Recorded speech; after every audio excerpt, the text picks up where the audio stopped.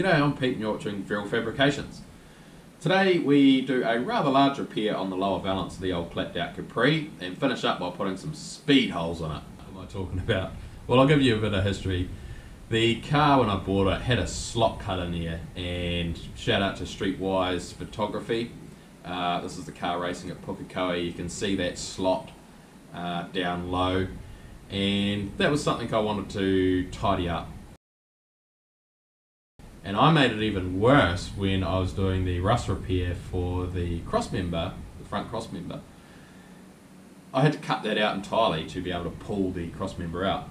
So what I've ended up left with of the lower valance is this. Twisted, rusty, not worth trying to save. So that's going into the bin. Now there are some small holes behind the bumper of the Capri. Again, they're not in a great spot for any radiator cooling or airflow into the radiator because the bumper blocked it.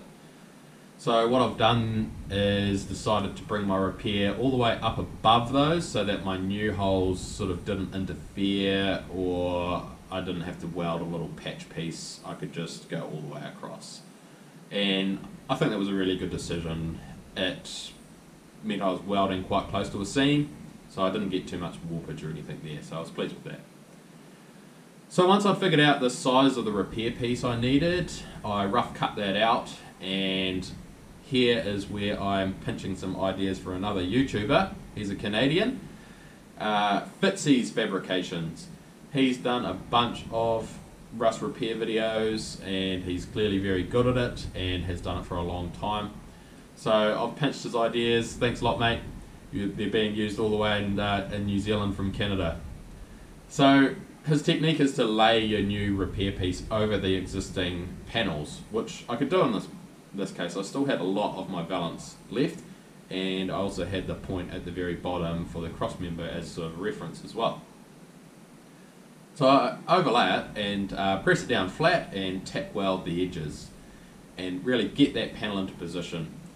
I also had to hand form a little V on there because the Capri has a sort of little bit of that shape in the nose cone, and I'd sort of just lost a little bit of the bottom of it. So I just added that in so I didn't lose that look entirely.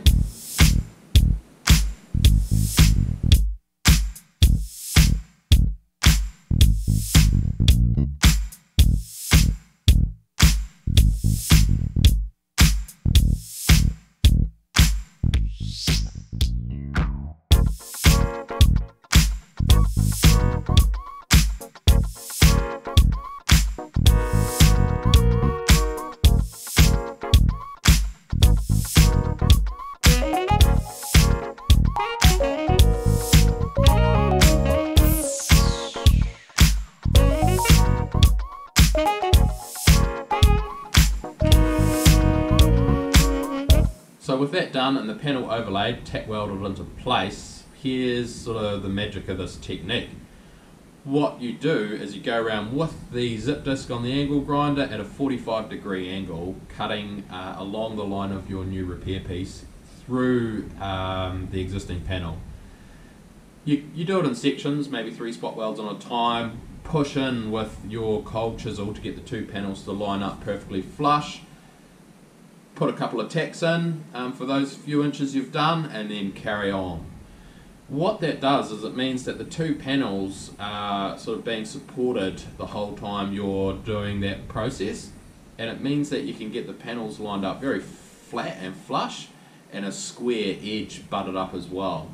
It's time to pull the old pieces out from the back side because we don't want to leave those there.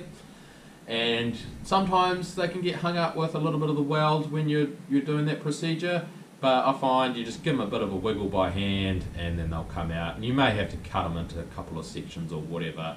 And sometimes you can do that before if you can't get the angle grinder in there access wise. Sometimes you won't be able to. I could get the angle grinder in from the back side, so I just jumped in there and zipped it out. Went around, welded everything up fully. That's a very slow process. Got to make sure you don't warp anything. Just a tack an inch, go the whole way around the thing, and then start back again and cool it down with compressed air if you need to. And essentially that is the repair done. I did need to do a little bit of hammer and dollying to try and just tidy up the shape a wee bit. And also go around a little bit more just to fix up a few pinholes, not unexpected with that way of welding, but necessary when you're trying to keep everything nice and cool. So with that done, I was ready to actually decide where I wanted my new vents. For that, wanted to slap the bumper on so I could eyeball everything, drew them with pen a couple of times first so I could just have a good visual, stand back, look at it, make sure I actually wanted to do it and not just to leave it. Decided to go through with it and have them just below the bumper there, and in that position what's behind it is the radiator, so air should hopefully go straight through into the radiator. There could be a little bit of deflection off the bumper, but you know, I'm trying to be reasonably practical with this, and I think they ended up looking pretty good. With that done, you know, zip them open with the angle grinder, tidied it up with a file, and then I was ready to swage a bit of an edge on there. Wanted it just to look a bit more tidy and finished, particularly since it's something you see from outside the car. For that, you've seen me do this a couple of times, just made a little metal die, tack welded on the back, and then again around with the hammers, taking it easy to make sure I don't dent the whole thing in. Trying to hit down onto the metal as opposed to straight in, sort of heading down at a 45. Took my time, and all I really needed to do with that was tidy it up with a file. Didn't take too much at all to get that all tidied up.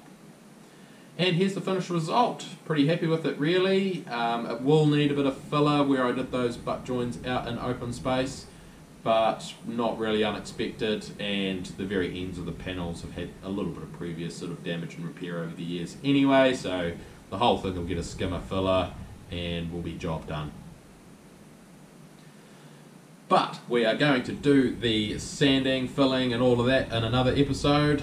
That's it for this one. Thanks a lot for watching. Hope you enjoyed the speed hole episode. If you're interested, go check out some of the other ones about crossmember repairs and stuff if you haven't seen any of the videos before.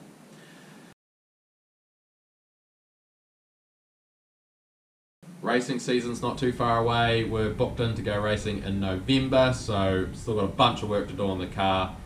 I need to go and do some work. Thanks for watching. We'll catch you on the next one. Cheers.